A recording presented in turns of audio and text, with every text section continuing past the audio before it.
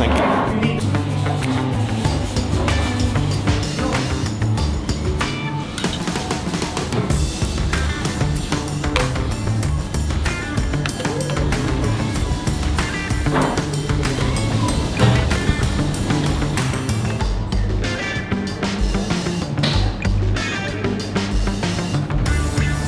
Oh, hello everyone, David here. The guys at Pepper Jobs reached out to me and asked me to review their new monitor, the XT1610F XtendTouch. It has a built-in battery, so kind of perfect for taking on the move and getting that big screen experience. Let's take a look at it together and see just what it's capable of.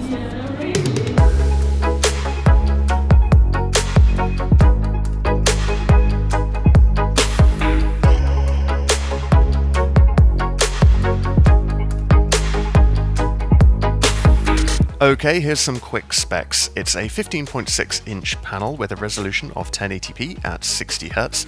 It supports 10-point capacitive touch, has a built-in battery of capacity 10,800 mAh, and it has quad loudspeakers built in as well. And they reckon you'll get about 4 hours of screen time and more if you turn the brightness down. Inside the box we have the monitor itself, what I think is the soft carry case for it. Let's have a little look at this. Okay, yeah, that feels quite nice. It's very reminiscent of the Apple iPad. And then we have lots of connectivity. Think power. This looks like a USB-C cable. Nice little pepper on the end of the cable there. It's a nice touch. Mini HDMI, let's have a look. That's a useful cable to have because I don't have many mini HDMI connectors. Now this is the on-the-go cable. So this will let you plug into the monitor on that side and then power some kind of peripheral on that side. And then this has a mysterious picture of a pencil on it. A pencil or stylus of some kind. Let's have a look at the monitor itself then. Okay. It feels really nice in the hand. Yeah, so it's sort of sufficiently weighty. I'm told it's a matte finish. In terms of connectivity, we've got what looks like power supplied by USB-C, and then brightness switches and volume. And then on this side, we've got on-the-go cable there, HDMI in and USB-C in. Okay, the XtendTouch from Pepper Jobs. Let's give it a try. Okay, so it took me a little while, but I think this goes on the stand like this, and then it's got some adjustable angle there. Okay, first things first, let's try a laptop. Pretty standard use case. I've got a Razer Blade Stealth here. I'm using the USB-C port for charging, so I'll take the HDMI output there and see how that works first.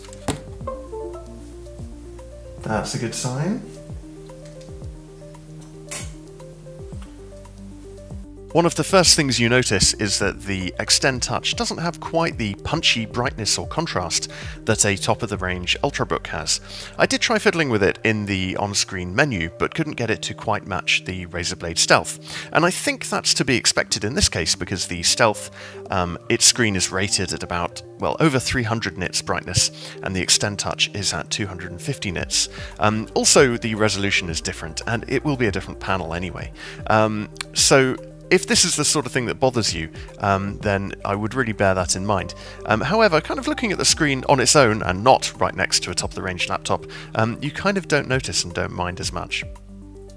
On PC, if you plug in both an HDMI cable and USB-C, it will pipe through the touchscreen functionality as well, which can be useful. The XtendTouch has a USB-C input, so that should work very nicely with my phone. I've got the Samsung Galaxy Note 9, and it has Dex, which is like a desktop-like experience.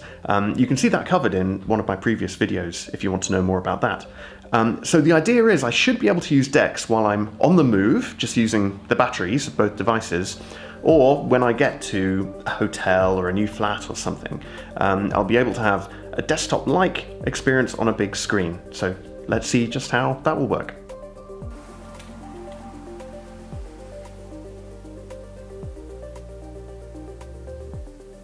And here we go, here is Dex.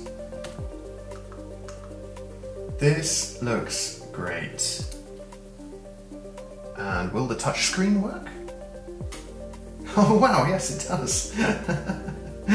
Okay, that's fantastic. So I've now got big screen experience on the nice 15-inch display.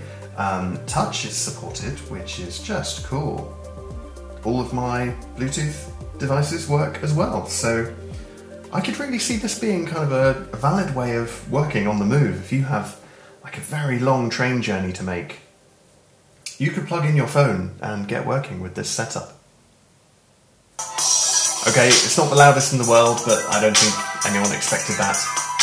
It's just fine. You know, it would let me sample the kind of music I need to hear on the go, and I can hear it well enough. But yeah, I wouldn't use it to DJ at a party. Okay, so they say it supports the Nintendo Switch directly without any kind of adapter or dongle. So I'm going to plug my Switch directly into the monitor and let's see what happens. Ah, here we go. Interesting to note that you can't use the controllers while it's plugged in, presumably because it thinks it's docked and you can't play the Switch while docked. Okay, this is cool. So little tip, you have to turn it off and then on again for it to detect the input.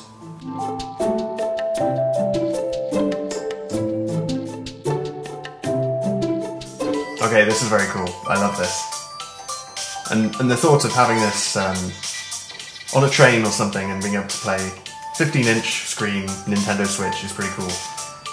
And the thing is, even if you had a laptop, you wouldn't be able to do this because you can't easily plug a Nintendo Switch into a laptop and have it display there. So this is something you just couldn't do with a laptop.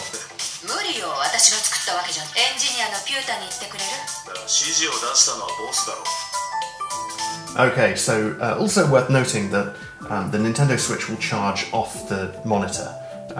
So that could be a good thing if you're really all about games and you just want your Switch to stay as charged as possible. You could play it for presumably an hour or two, connect it to the monitor, then unplug it and still play it for another couple of hours on the device itself.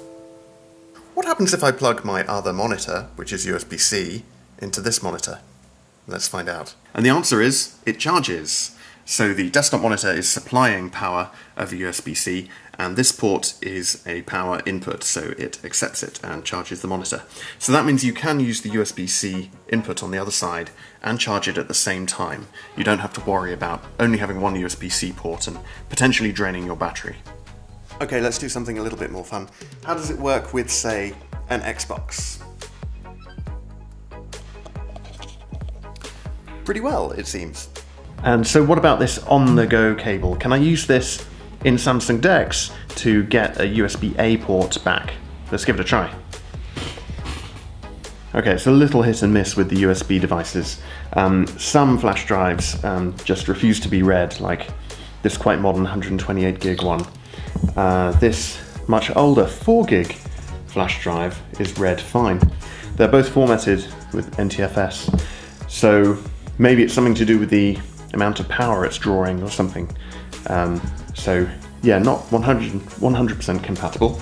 My portable hard drive isn't detected either, which is a little annoying, but something like a USB mouse works just fine. So something to do with power draw or some other compatibility means that probably the majority of your USB devices will work, but not all. And if you want to take just like a hard drive with you, you'll probably need some other way to connect that and get the data off it. I also tried connecting my iPad by USB-C without any other kind of dongles, and it worked just fine. It did letterbox the content to a 4:3 aspect ratio though. So, should you buy the XtendTouch Portable Monitor? Well, obviously it depends very much what you're going to use it for. If you are a photo or video editor, I think you will miss those very high resolutions and the brightness and contrast you can get from a modern, punchy display. But in terms of productivity, media consumption and gaming, I think it's really, really useful. And in particular, the connectivity you can achieve with Samsung Dex on the go, or a Nintendo Switch, for example, is really, really cool. And you can't actually do that with a laptop, even if you had one with you anyway. So it also competes quite well with the big name brands like LG, Philips and Dell, and their offerings they've got on the market at the moment. Okay, I hope this video was useful. If it was, then please leave me a like down below, and you can help me out by subscribing to my channel as well. Okay, see you next time.